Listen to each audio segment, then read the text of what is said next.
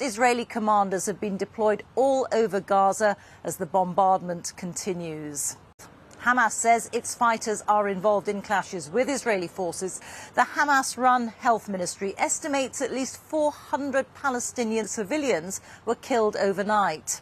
Aid agencies say they've lost contact with their workers after all phone and internet services were cut. Heavy artillery is pounding Gaza constantly. The Israelis say they're making the earth shake. And as residents of one of Gaza City's refugee camps inspected what had happened in the night, that was how it felt. It's like an earthquake, said Al-Ahmadi. No one's paying us attention. It's an execution. Many Palestinians believe Israel wants to force them out of Gaza, and they interpret it as a threat, not a warning, when Israel's army tells them again to move south from places like this. As for the Israeli people, Prime Minister Benjamin Netanyahu issued a solemn warning. The war inside the Gaza Strip will be difficult and long, and we are prepared for it. This is our second war of independence. We will fight for the defense of the homeland. In Sderot, the Israeli town closest to Gaza, the streets where Hamas killed civilians and soldiers 3 weeks ago today are deserted. The danger didn't stop Zila Cohen and her son driving down here to bring a picnic to her daughters who are doing their military service. They sat down in a car park not far from the border wire. The war, they said, was about survival. Hamas had shown it wanted to force them out.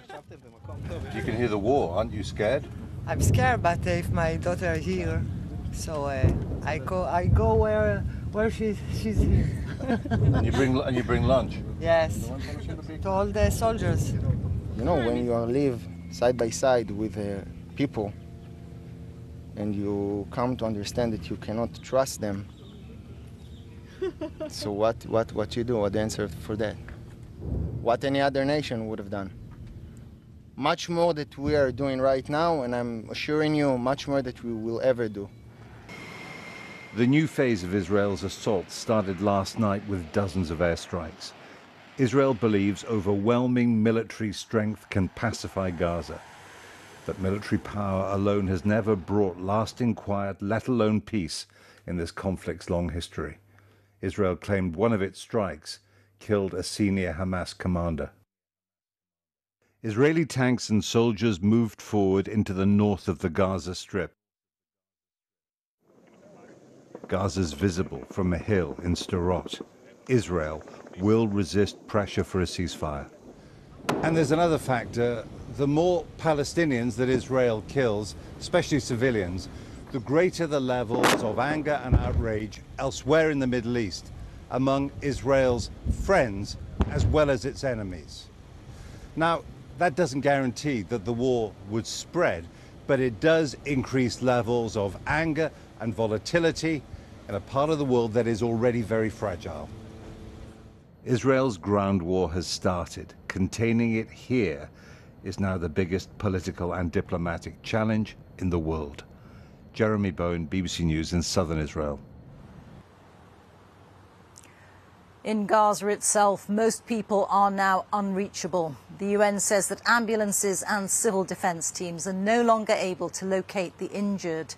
After the communications blackout in Gaza, our correspondent Rushdie Abu Alouf was finally able to get through to us. He said the north of the territory surrounding Gaza City was hit overnight on a scale we've never seen before.